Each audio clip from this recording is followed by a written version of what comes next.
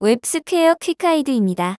그리드뷰의 데이터 드래그 실렉트 속성과 유즈시프트키 속성에 대해 알아보겠습니다. 이 속성들을 사용하면 드래깅을 통해 여러 셀들을 선택할 수도 있고 혹은 쉬프트키를 누르고 여러 셀들을 선택할 수 있습니다. 그리고 이렇게 선택한 셀들을 다른 그리드뷰로 복사할 수 있습니다. 드래깅을 통해 셀들을 선택하려면 데이터 드래그 실렉트 속성을 true로, 쉬프트키를 통해 선택하려면 useShiftKey 속성을 true로 설정하십시오. 예제를 통해 확인해 보겠습니다. 그리드뷰가 두 개 있습니다.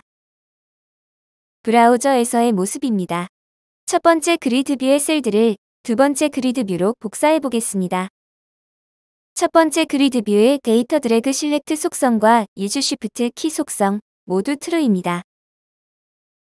두 번째 그리드뷰 역시 데이터 드래그 실렉트 속성과 useShiftKey 속성 모두 true로 설정되어 있습니다. 브라우저에서 확인해 보겠습니다. 첫 번째 그리드뷰에서 Shift 키를 사용하여 여러 개의 셀들을 선택합니다. Ctrl+C 버튼을 눌러 선택한 셀들을 복사합니다. 두 번째 그리드뷰에서 Ctrl+V를 누르면 복사한 셀들이 붙여넣기 되는 것을 볼 수 있습니다. 드래깅을 통해서도 여러 셀들을 선택할 수 있고 다른 그리드뷰로 복사할 수 있습니다. 다시 한번 확인해 보겠습니다. 첫 번째 그리드뷰에서 여러 개의 행을 한꺼번에 드래깅하여 복사한 후 두 번째 그리드뷰로 붙여넣기 하는 작업을 실행할 수 있습니다.